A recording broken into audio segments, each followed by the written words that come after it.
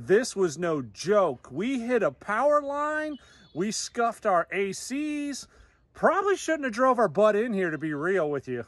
We're staying at the Cloverdale Healdsburg KOA in wine country. Campground office is really nice. They have a little bit of everything. You could get coffee creamer, you want a soda, ice cream, a little bit of food, they got you covered. But the prices, you're gonna pay premium. You're in the woods. Do you have gas? If not, you can get some, and you probably will need it for the furnace because it gets colder in the well diggers. Yeah. Every good campground needs to sell ice, and they sell ice. But I'm kind of sad we're starting to get used to those resorts that have the little ice machines. You can come up 24/7. They don't want no snobby thieves up in this joint. They'd lock it up. Nope, but they have ice. You just have to wait until the office is open. Every good campground's got a bathhouse and a laundry room. You got to have somewhere to do your paperwork and clean your clothes. This one doesn't disappoint. There's a lot of washer and dryers in the bathroom. It's a bathroom.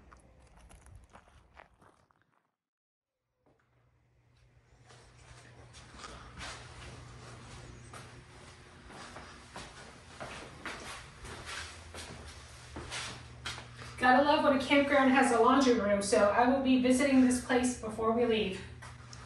Best part, they have scooter parking outside the bathhouse and laundry room. I'm sure that's what those were there for. Absolutely.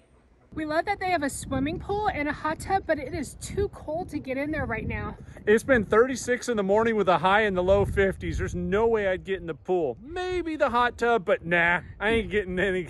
No, because once you get out the hot tub, it's a little ways to our campsite. Yeah, and I don't need to be up here with the breeze on the mountain freezing my butt off. Nope. Every KOA we've been in has had cabins, tent camping, RV camping, and this one doesn't disappoint. It also has a lot of amenities for the kids. It's got at least 3 different playgrounds. And of course the doggy parks. They have picnic tables everywhere. The cabins are all spread out. It's really nice. Got a ping pong table, you got a basketball court, you've got a beautiful gazebo area up top that's got seating, and you can overlook the Alexander Valley Mountains. And it's right next to the pool and the hot tub. This is an amenity that I did not expect, and I am pleasantly surprised. This is not a swimming area. It's catch and release only. And you know the best part? No gators. This is an awesome little private pond, and they've got bass and bluegill. They might have catfish, haven't checked yet. But we will be doing some fishing here this weekend, as long as the weather warms up. It's freaking cold.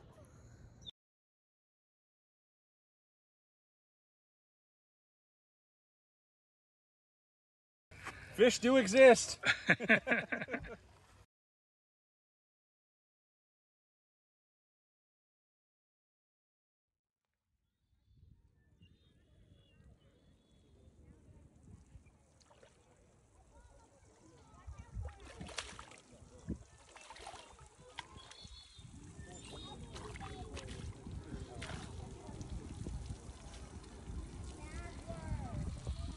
think yours is bigger.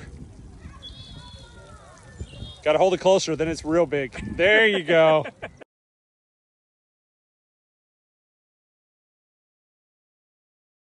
This is one of the things I love about campgrounds, because if you don't have an RV, it's okay. They have cabins, and these are beautiful. They're rustic. They have a porch swing, fire pit, picnic table, and a little grill. The campsites here are beautiful. A lot of them are covered with trees, which is great unless you have Starlink. But we love that each campsite has a picnic table, a fire pit, and a grill. One of the things we noticed is the sites are pretty level, although they are all gravel. So something you have to be mindful of if you get really wet weather. Not sure why, but it's pretty empty in this campground, which is kind of nice for Chris and I since he is a remote worker. So it's very quiet during the day and night.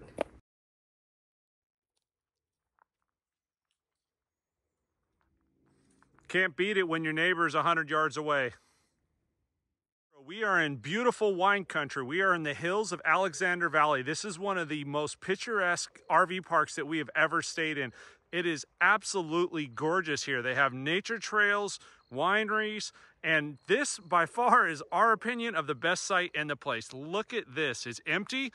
I wish we'd have known about this because that is your view from the campground. Pretty freaking incredible. I really like how long this campsite is of ours. We have our truck, we can detach. We have the fifth wheel all the way back up to the tree, but not touching.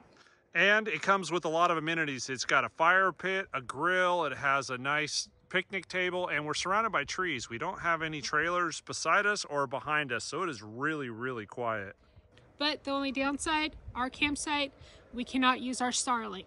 Yeah, our good friend, the tree here and here get in the way. And of course, as Murphy would have it, north is right there in that tree. So no such luck, but that's okay. AT&T and T-Mobile are fantastic up here. Yeah, at the end of this video, you're gonna see some other internet options that we have that we use. All right, y'all. You know we are not no clickbaiters. That's not how we roll. So we're going to tell you why this is the scariest KOA in America. Ooh. Not really. So there I was. And there we were. Right? It starts once upon a time in a trail far, far from... Can't even. I can't even say it with a straight face, y'all. All right.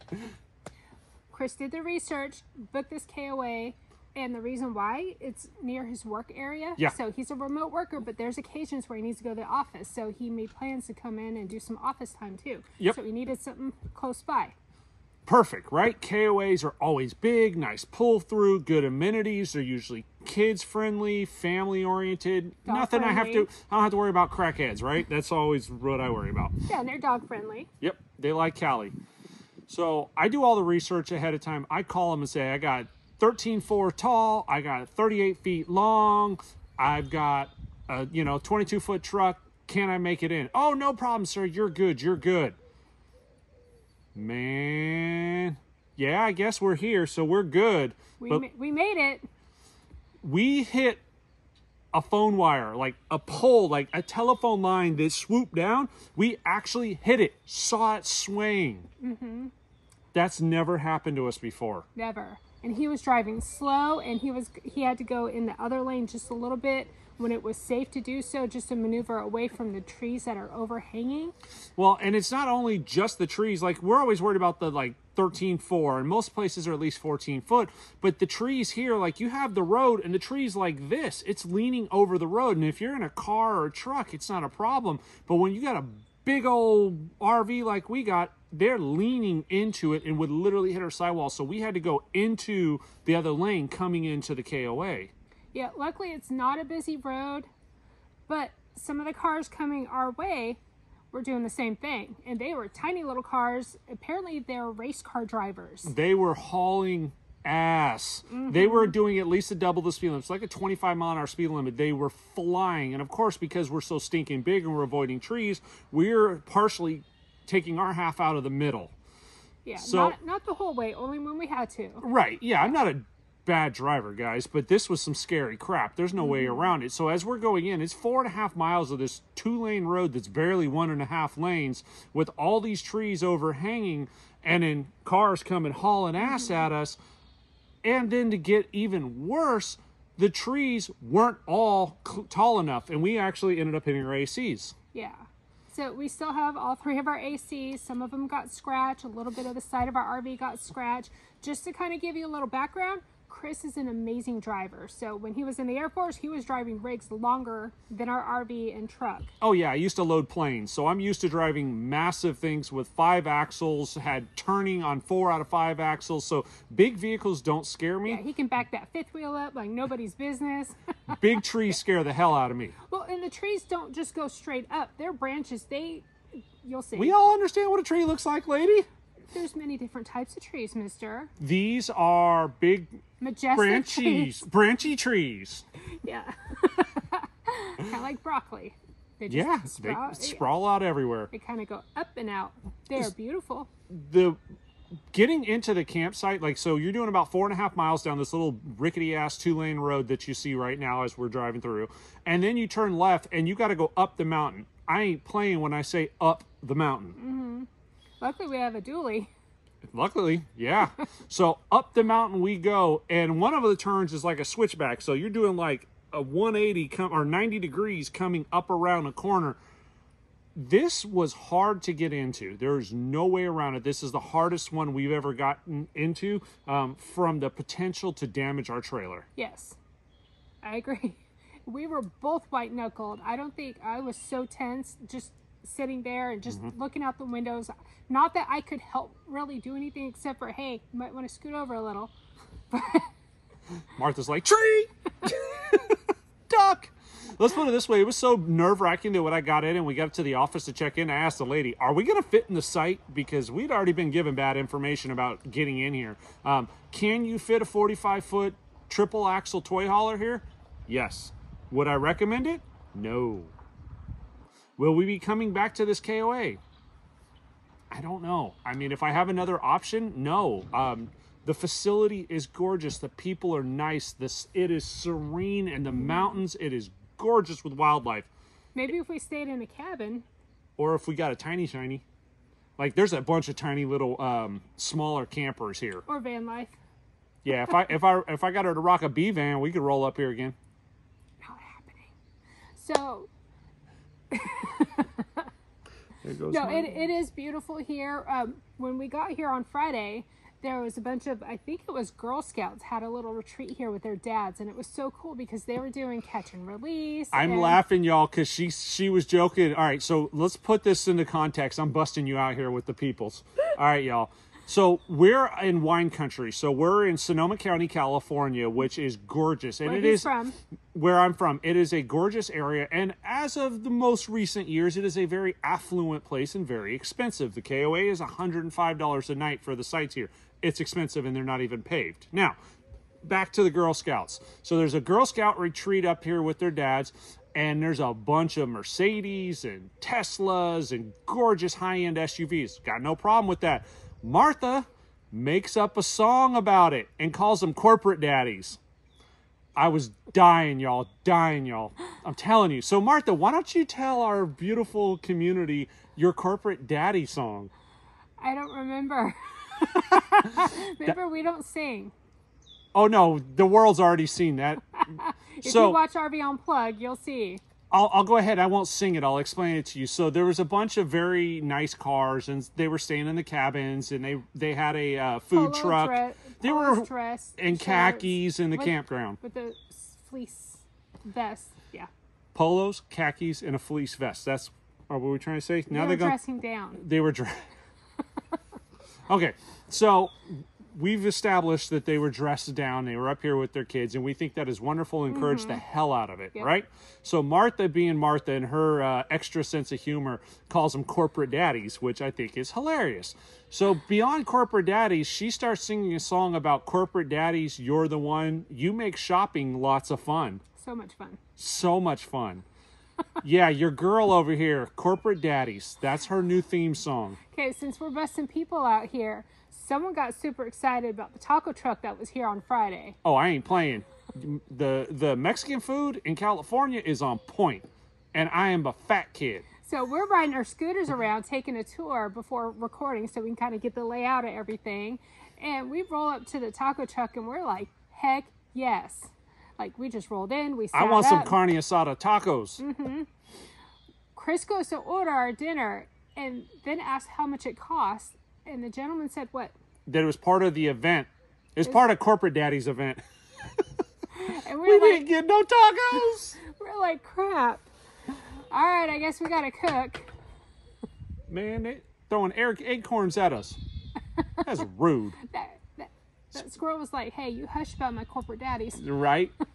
They make sure we have good Wi-Fi. Okay, nothing wrong with corporate daddies. And I'm actually, he's corporate. I'm corporate.